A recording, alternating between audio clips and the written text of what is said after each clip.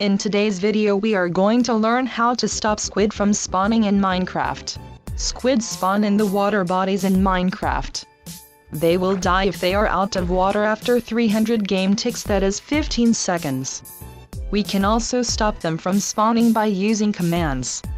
Press escape key and click on open to LAN option.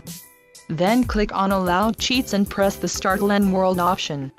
Now press / key and type game rule, space. Do mob spawning, space, false, and press enter. Once the squids die in the water bodies, they won't spawn again. This is how you stop squids from spawning in Minecraft. Thank you for watching. Don't forget to subscribe. Visit MetaGreats for more Minecraft tutorials.